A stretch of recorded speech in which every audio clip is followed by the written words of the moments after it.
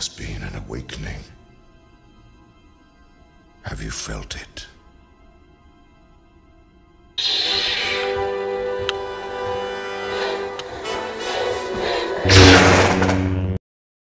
Hello guys, my name's iMac117 and today I'm looking at the new Marvel Spider-Man San Diego Comic-Con 2018 story trailer for the PS4.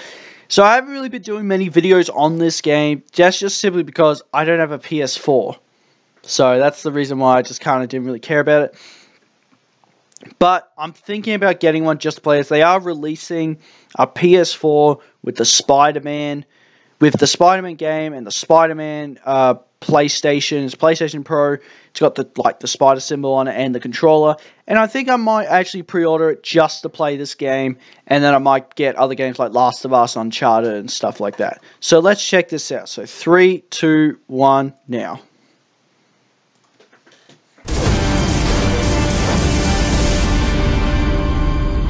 Oh, that was a quick trailer. Oh, no. What is happening to our city, Yuri? I don't know. Feels like the end of the world. I thought you said Maybe Harry. it is. Oh, this she said. Peter Parker, how the hell are you? The city is in danger. It needs our help. All of our help. Alright, well, call the play, coach. Gang of costume nutjobs is taking the city apart piece by piece. Vulture. I think that was Electro. Time I return the favor. This is opportunity knocking. You know the closer you get to them, the more you become a target, right? The closer I get, the better chance we have to stop them. I've ordered Silver Sable and her team to shoot you on sight. I love Spider-Man. This city's had enough of your vigilantism. You're officially an enemy of the people. Come on, Peter.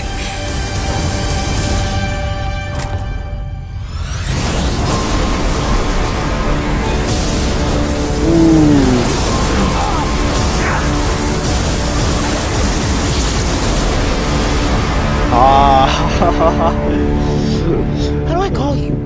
I mean, you have like a cell phone in your pockets or something?